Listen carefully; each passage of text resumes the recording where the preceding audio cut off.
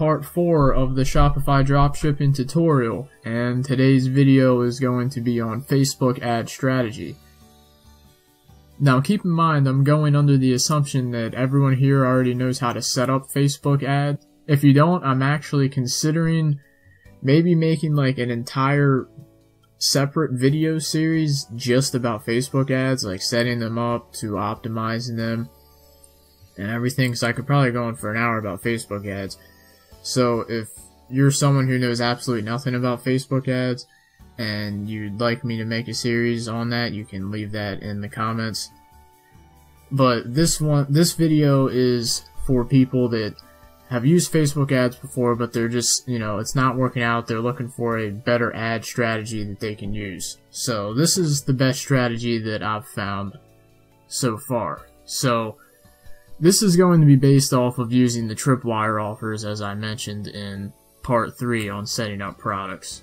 So what you will do is you will have your item that you're going to give away for free plus shipping, and you're going to set up 5 separate ads for that item.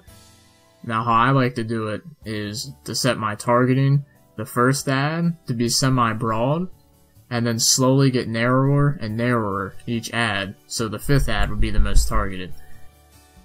Now ways you can do this is by editing the age group, the gender, page likes, interest, and things like that. It's going to vary. Your options will vary depending on whatever niche you're in. So your first ad is going to be the broadest, the biggest audience, and then you're slowly going to get smaller and smaller audiences. Now, you don't have to do it just like this. If you want, you can just set up 5 sort of different audiences. Maybe they're all the same size. You're just targeting different age groups. That can work too. Like say you're just targeting a specific page like or something, and one of your ads is for 20 to 30 years old, and another's for 31 to 39, another's from 41 to 49. I mean, you can do that too. I prefer the broad to narrow strategy, but that one does work as well. So after you've set up those ads, what you're going to do is you're not going to set the tracking, conversion tracking for checkouts right away. And that may seem weird and abnormal, and I know a lot of people don't do this, but I prefer to set it for people landing on your page, your item page. So you could set it for, you could set up the Facebook pixel specifically for tracking the page with the tripwire offer, or you could just optimize the ad for the website clicks. Now if you don't know how to do this stuff, I could put that into the possible video series I can make. So once again, if you'd like to see that made, leave it in the comments. So you're going to optimize for website clicks, because what we're looking for in the beginning is we just want to see which ad is most likely to perform the best in the long term. So we just want to see which group of people is most interested in the items. Just because if someone clicks, they're interested. Not everyone that's interested is going to buy right away, but all we're worried about in the beginning is who's interested, who's the most interested, who's most likely to click our ads. So that's why we're optimizing for that and not conversions right away. So from there, you're going to run each ad for $5 a day for 2 days. I mean, you can do more if you want, but I don't really like to, because I feel like you're just throwing out money. Like, I know, everyone wants to start in fast, make a bunch of money, but, I'm obviously about making a bunch of money, but I'm also not about just throwing money at my computer screen and losing money unnecessarily. So if you run each ad $5 a day for 2 days, that's only $50. It's a $50 experiment to see how well your ads are, your niche, and everything like that. So after the 2 days, you're going to go back and you're going to check your ad performance. Now ideally, you'd like to be break even or better here. So if you spent $50 on your 5 ads, you would have liked to have made $50 or more back through your tripwire offers. Now, sometimes you will be slightly below break even. Say maybe you only made $30 back, and this is where the judging gets slightly more complicated. Like, it's not always straightforward. It depends on the specific ads. Like, if you have like 3 out of 5 ads that look like they're performing well, like they're getting a lot of website clicks and things like that, and just 2 of them are just doing terrible, then maybe you want to keep going even if you're not breaking even yet, because those bad ads are bringing your overall average down. So that leads into the next part where you're going to just completely cut out the worst ads. So probably it's very rare that all 5 of your ads are going to be performing optimally. So ideally here, you're going to cut out at least 2 of your ads. And also, while doing this, you're going to slowly scale into your better performing ads. If you have an ad you're not sure about and you think it's performing kind of well, but you're kind of on the edge about it, then don't cut it out, but also don't put more money into it either. Just keep it the same, and you can evaluate it in another 2, 3, 4, 5 days. So you're going to add a little bit of funding to your best performing ads, and this doesn't have to be, alright, I'm going to $50 a day. No, you could up it to $7.50, you could up it to $10, you don't have to up it by a lot. You're just going to slowly scale into these and go from there.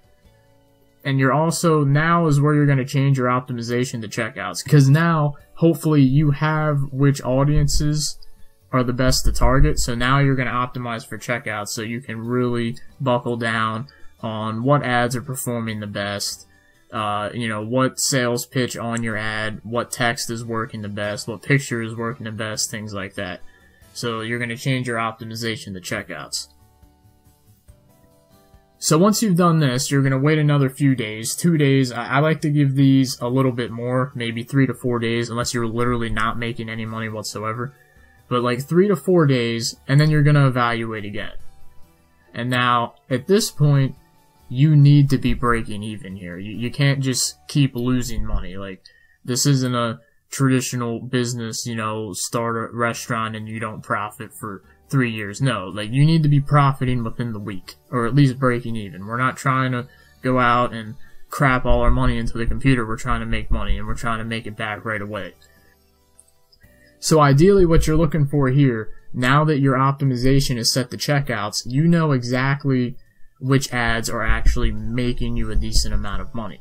You can see if one ad has had 10 conversions and your tripwire offers for $10 and you're profiting $5 for each one of those, and you spent $40, that ad brought you $10 profits. That's a good ad that's safe to scale up. Or any ad that's breaking even at this point is safe to scale up. Because keep in mind, the tripwires aren't going to be the main source of your income and your sales. What they're meant to do is be your main source of advertising, and they're there so that way your advertising is free, and best case scenario, your advertising is also profitable. That's what they're there for. So at this point, you should already have an email list being built as well, because you should have an email pop up on your site whenever someone lands on your page. I was going to go over emails later on, but I'll just tell you this right now. When you're sending people to your site for tripwires, you don't want them leaving your site without having a chance to opt into your newsletter. And it's easy to get people to opt into your newsletter by saying, opt into our newsletter and you'll be sent a 20% off, 30% off, 50% off discount coupon. So getting people on your newsletter is easy. So at this point, every ad that's not breaking even is crap. It's gone. Something's wrong with it. Either the audience targeting is wrong, whatever it is, you gotta figure it out and it's gone. You gotta get rid of it. A week in, your ads should be breaking even and you should be getting endless amounts of free leads now. And at this point, you can pretty much scale up to your comfort level, however much you're willing to spend. I don't recommend scaling up from, $5 a day, $10 a day, and then out of nowhere to $500 a day or something. You can, but it's probably safer to slowly move up just to make sure that your ad continues to break even or profits with the tripwire offers. So from here, what you'll do is you'll just repeat this same strategy with other tripwires. Now keep in mind, you can do this with like 4 tripwire offers at the same time. So if you have, we'll go back to owls. Say I have owl necklaces, owl earrings, and owl bracelets. So I would have a tripwire for earrings, bracelets, and necklaces. So I would have 3 tripwires running at once. So I would have, in total, 15 ads running at the beginning. Now you don't have to start with this much. If you're on a lower budget and, spending $150 on ads in your first 2 days is too much. You don't have to do that. You can just start with one tripwire. And if you've never done Facebook advertising before and you've never done any of this before, it's probably best you start out with one tripwire just to make sure you know what you're doing before you go on and blow your money. So basically, that's the gist of the Facebook ad strategy. Obviously, there's a lot more to Facebook ads themselves, as in optimizing targeting, optimizing the picture, making sure your text is right, and things like that. And as I've said previously in this video, I've considered making a whole nother video series just on Facebook ads. So if you'd like me to do that, you can leave a comment saying you'd like to see it. But this has just been an overview of a rather advanced Facebook ad strategy that I've tried to simplify as much as possible. This should easily be enough for you to go out there and start breaking even on your ads right now and generating free leads. Now, don't get discouraged if you're not. It doesn't always happen the first time. If you keep following the strategy and you keep optimizing your ads, keep creating better ads every single time, you're going to get to the point where you can break even and profit on your ads, and then everything else in your store is pure profit. So as always, thanks for watching the video. Tried to keep it as short as possible. Let me know if you guys would like to know more in depth about Facebook ads. And the next video, part 5, is going to be on email list, promotions, and just other little small extra things that you can do for your store. So thanks for watching, and I'll see you in the next video. Part 4 of the Shopify dropshipping tutorial, and today's video is